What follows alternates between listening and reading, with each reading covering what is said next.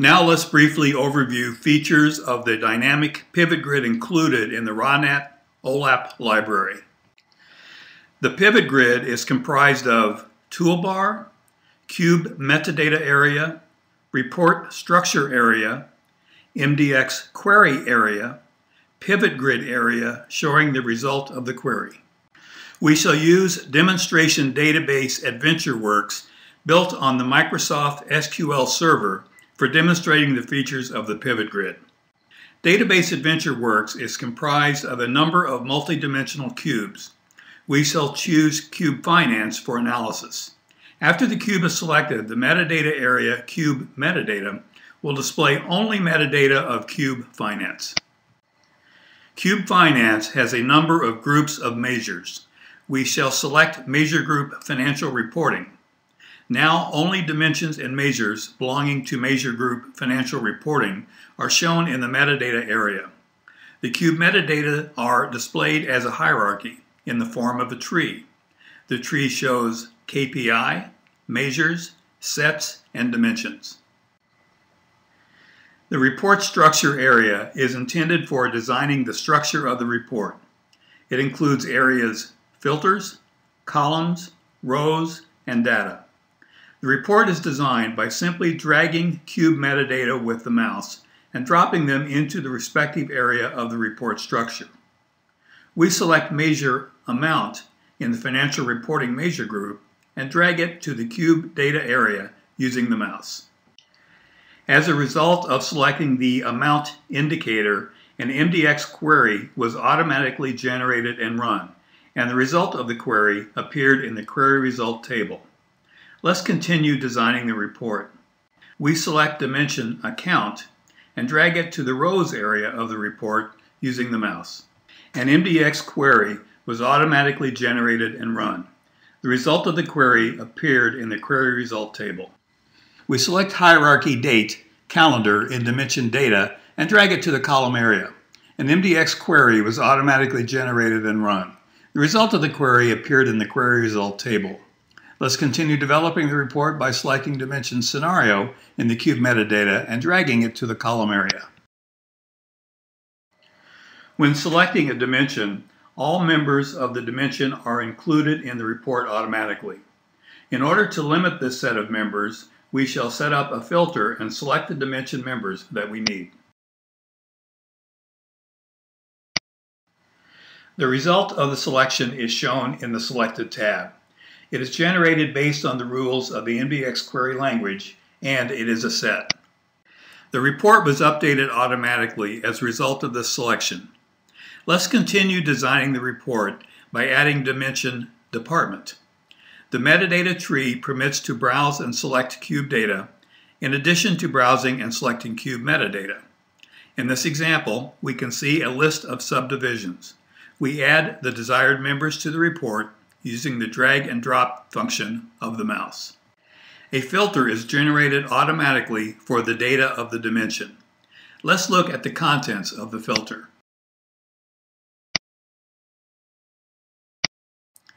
In the filter building window, we can see the selected subdivisions. We proceed creating the report. The cube metadata that were used for designing the report are shown in bold font in the metadata tree. Let's briefly review the main features of the pivot grid. We open the MDX query generated as a result of designing the report in a special area. In addition, it is possible to see the MDX query in a special window opened using a command from the local menu of the pivot grid. This query changes automatically as the user calls up commands for working with the data. Drill down, drill up, expand, collapse, and so forth. The MDX query generated as a result of designing the report can be edited manually. We can do it by entering the editing mode using a special command from the toolbar menu. For example, let's delete the selected text from the MDX query. We run the query and obtain an updated result, which is based on the changes made to the MDX query manually. The pivot grid has a built-in designer for customer calculations. The designer permits to describe any indicators or sets using all features of the MDX language. It allows to set up any report. Let's create a simple calculated member. We will add 1,000 to indicator amount. To do so, we will write a respective formula for calculating the indicator.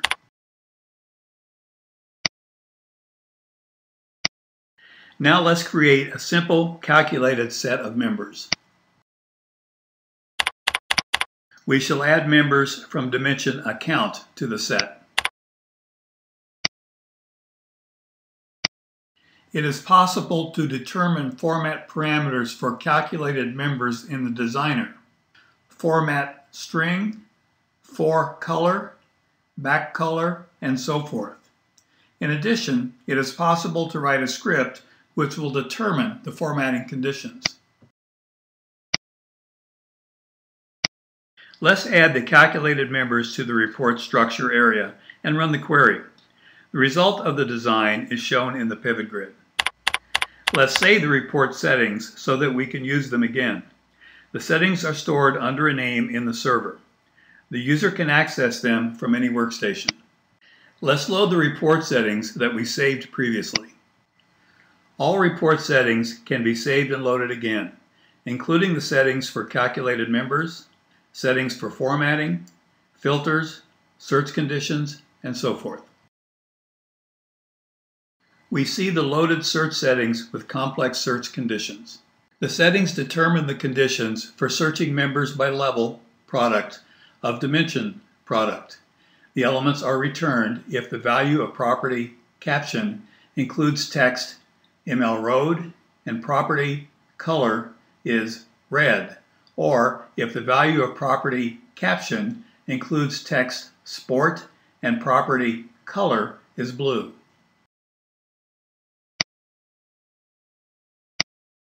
In such manner, we can describe any conditions for search for members in the dimension. In addition, it is possible to browse all properties of the elements returned by the search in a separate area.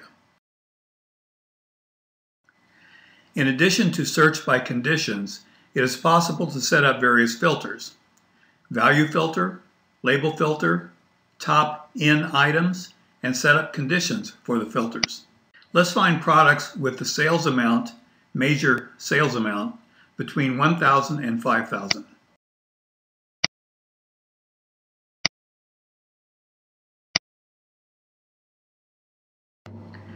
The PivotGrid displays the formats based on the cube settings or MDX query settings. However, the user can set up the cell display style by his own when necessary. A special designer module is available for this purpose.